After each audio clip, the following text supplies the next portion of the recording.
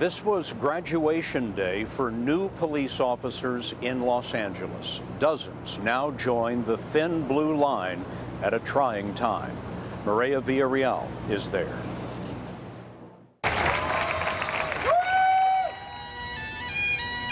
The stage was set for a celebration. Today was supposed to be a happy day, but we come here today with tears in our eyes.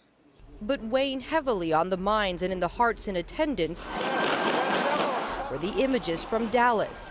Los Angeles Mayor Eric Garcetti. You didn't become police officers out of fear.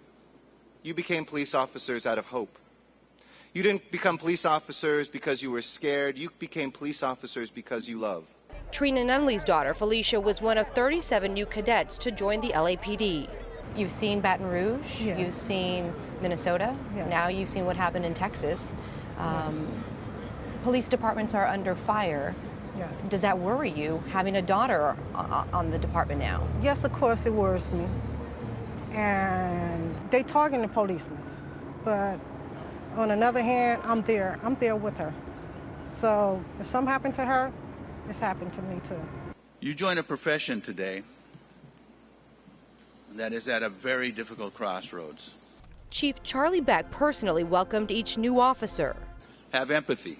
Try to look into people's hearts. And you must always, always do the right thing. Nick Wiltz graduated at the top of his class.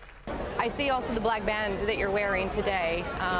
Carry those men with you as you're out on patrol? Yes, ma'am, definitely. I mean, we're all grieving and it's heartbreaking. But carrying the grief, he says, will always be part of the job. If, something tragic happens, you don't get a moment to pause. You have to get back out there and serve the community. And that's what we're planning on doing. During today's graduation, there was a silent protest. Rappers Snoop Dogg and The Game were in the crowd. And afterwards, they had a closed-door meeting with the mayor of Los Angeles and the police chief. Scott, later the group came out and said they were coming together to join forces to stop the violence and stop the hate. Mireya Villarreal for us tonight. Mireya, thank you.